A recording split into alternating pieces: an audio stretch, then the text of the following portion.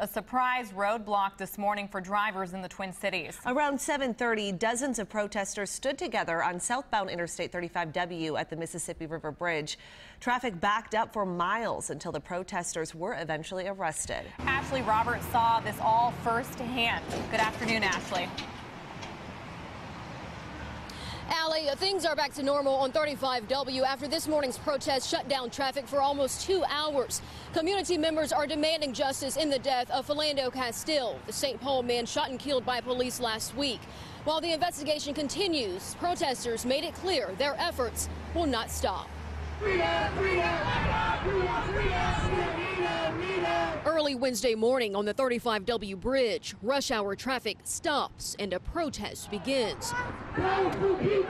A coalition of non-black allies, as they call themselves, shut down the southbound lanes in support of the Black Lives Matter movement. These white people understand that we're going through something. Black people are going through something in this country, and they want to fight to make a difference, and I think that's beautiful. They're calling for justice in the death of Philando Castile, and in their words, condemning the ongoing killings of black men by police in the Twin Cities and across the country. This is not just St. Paul, this is not just Minneapolis, this is not just New Orleans, this is not just Dallas, this is not just Oakland. This is a systematic issue.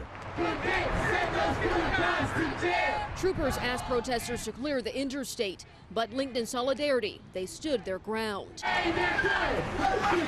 Drivers, frustrated and stuck on 35W, were rerouted onto University Avenue, all while a second group protested near the on-ramp. I think that, yes, I think it is making a difference, if not as a conversation starter to a bigger picture. Why am I late to work today? Well, this is why I'm late to work. And let's talk about these things. Let's talk about racism in America.